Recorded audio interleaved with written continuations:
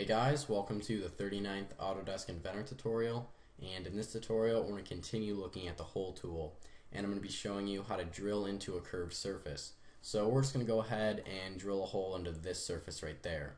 But before we can even open up the hole tool, we first need to create a point somewhere on this surface right here. And the first step to doing that is creating a plane that is tangent to this surface. So to do that, we're first going to have to go up to this plane right here and select tangent to surface and parallel to plane. So I'm going to go ahead and select this surface right here since I obviously want my plane to be parallel to this surface, and I'm going to go ahead and select this as my plane that I want it to be parallel to. So now we've just got a work plane that is tangent to this surface and parallel to this plane down there. Alright, so now what we need to do is just create a point somewhere on this plane. And to do that, we're first going to have to create a sketch on this plane. So to do that, just go ahead and right click here and select New Sketch.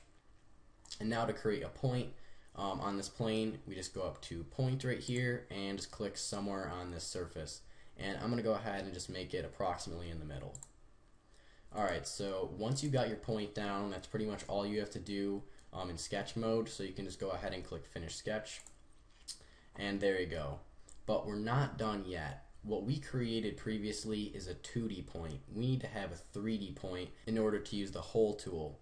So to create a 3D point or a work point, we're just going to go up here where it says point and click on the point that we made in sketch mode.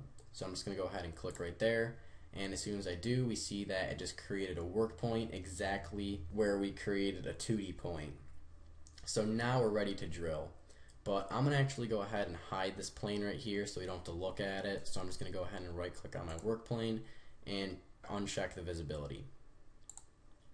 Alright, so now I can just go up to the hole tool up here, and I'm actually not going to want it to be from sketch. I'm going to want to make it be on point. So I'm just going to go ahead and change the placement to on point, and then I'm going to go ahead and select that work point that we created.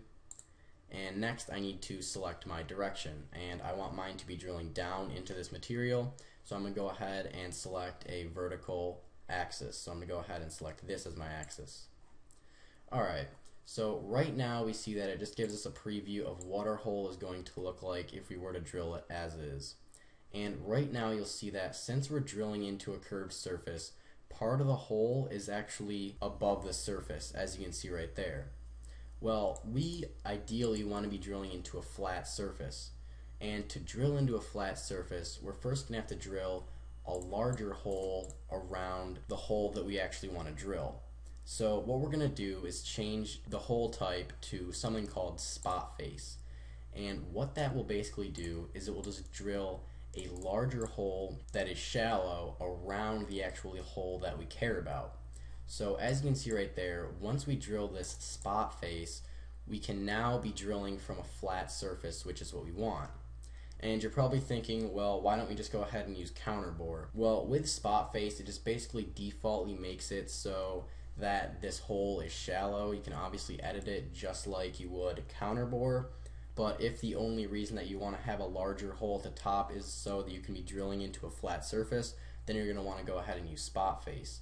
So now if I just go ahead and click apply right there, we see that it just drilled that hole, and we see that that second hole that we actually care about is being drilled from a flat surface. Alright, so that's pretty much it for this tutorial, and that's how you use spot face. So see you guys.